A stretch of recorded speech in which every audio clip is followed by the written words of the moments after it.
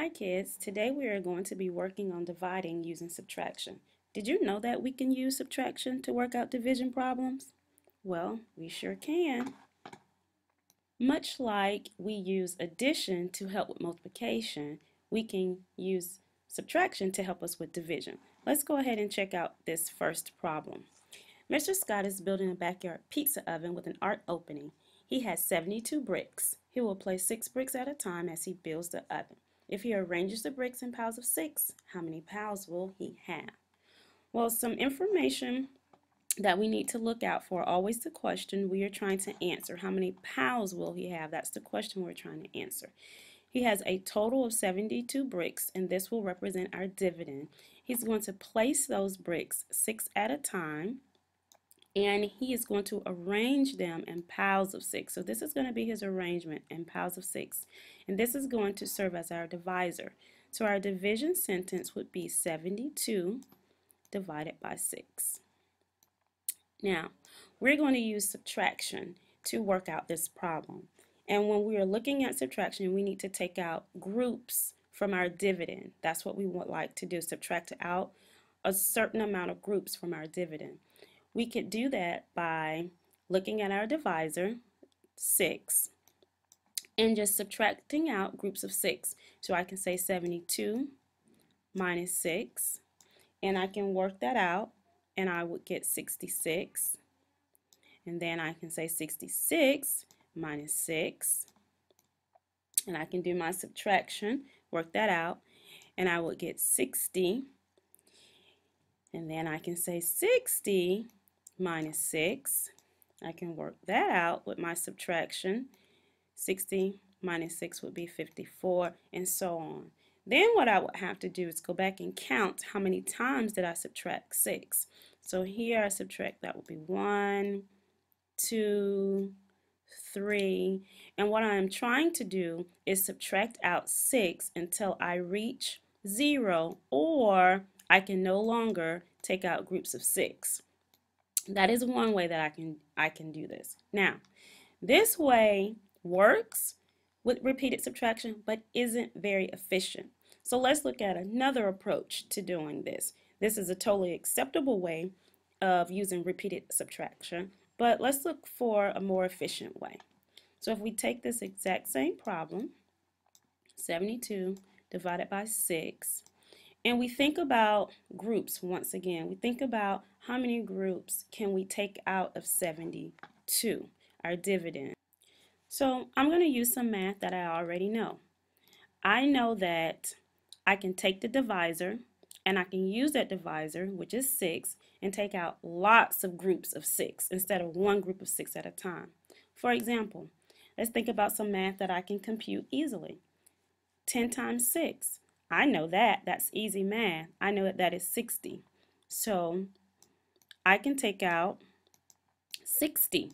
I can take out 10 groups of 6. So that 60 came from this. 10 times 6 is 60.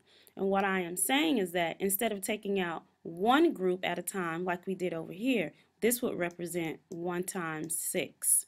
And so that's one group of 6. Another 1 times 6. That's my second group of 6. Instead of doing all of this, I'm just going to go ahead and take out 10 groups right away.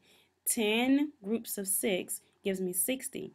And now when I subtract, I'm going to be at 12. Well, I know that I can still take out more 6s because I'm left with 12. So I can totally take out more 6s. And so I'm going to use something else I already know. I know that 2 times 6 is 12. So this is what I'm saying, 2 groups of 6. So I'm taking out 2 more 6s to get to 12. And that leaves me with no remainder. There are no more groups that I can take out. So now I simply add the number of groups that I've taken out of my dividend 72 to get what my quotient would be. And I need to add 10 plus 2, and that will be 12. And this represents my quotient, 10 and 2. So these two numbers get added together. The two numbers that I circle, and I get 12, and 12 is going to be my quotient, and that's what I represented here. Okay, we'll practice this a little more. Let's see. Okay, Let's look at this example. 84 divided by 7. Now, we know that we can represent 84 divided by 7 like this as well. 84 divided by 7. These two representations mean the same thing. Now, let's think about groups. I know that this is my divisor, 7. My dividend is 84. I'm going to be taking out 7s out of this dividend of 84. I can subtract -7 and keep going until I get to 0, or I can no longer take out groups of 7. But again, that's not as efficient as we could get. So we can start again with some math that we already know, like thinking about the multiplication facts that are easy for us to compute.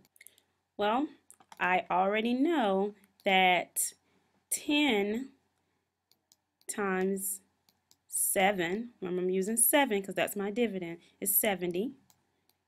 So I can go ahead and take out 7 groups right away. Once I subtract, I'm going to get 14. Again, looking at my dividend 7, and we talked about compatible numbers, I know that 7 and 14 are compatible. I already know that math, so I know that I can take out 2 groups of 7, and that's going to give me 14. So this looks like this. I can take out 2 groups of 7 to get 14. So I've taken out these groups of 7. This is going to give me 0. I'm not going to have a remainder. I'm going to have 10 and 2. And then add those together. 10 plus 2 is 12. And that gives me my quotient of 12. Now, I'm going to show you this same problem in a different way because I don't want you to think that we always have to start with 10. I may not need to do that. What if I took out groups of 11? So I know that 11 times 7, I know that is 77. I can take out 11 groups of 7 and subtract. And then once I do my subtraction, I know that this is going to be 14, this is going to be 7. So let me show you that. This is what I'm doing, regrouping. This is going to be 7. So I'm left with one group of 7. So I would just subtract out that 7. That's 1 times 7. That's that group of 7 that I've taken out. And I have no remainders. So I'm going to have 11 and 1. So when I add that together, 11 plus 1 is 12. My quotient, again, is 12. So the number of groups that you take out, it doesn't really matter. So you can start with wherever you're comfortable in your multiplication and be able to go through these more efficiently.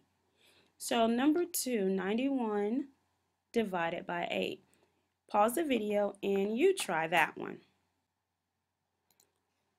Let's look at 91 divided by 8 together. So if I have 91 divided by 8, now remember, this is going to depend on how you started. You may not have started the same way that I am going to start.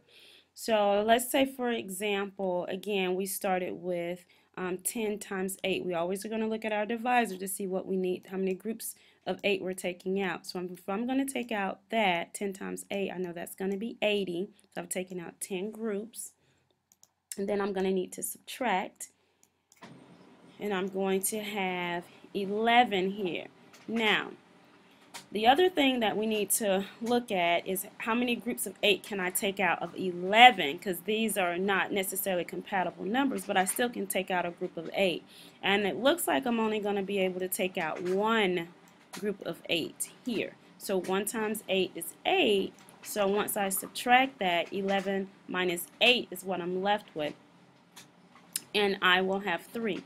Now I do have a remainder. So these things stay the same. I still need to add 10 plus 1 to get 11 for my quotient. Now I just have a remainder of 3. So my quotient is 11, and I'm going to have a remainder of 3. So on this particular problem, there is a remainder.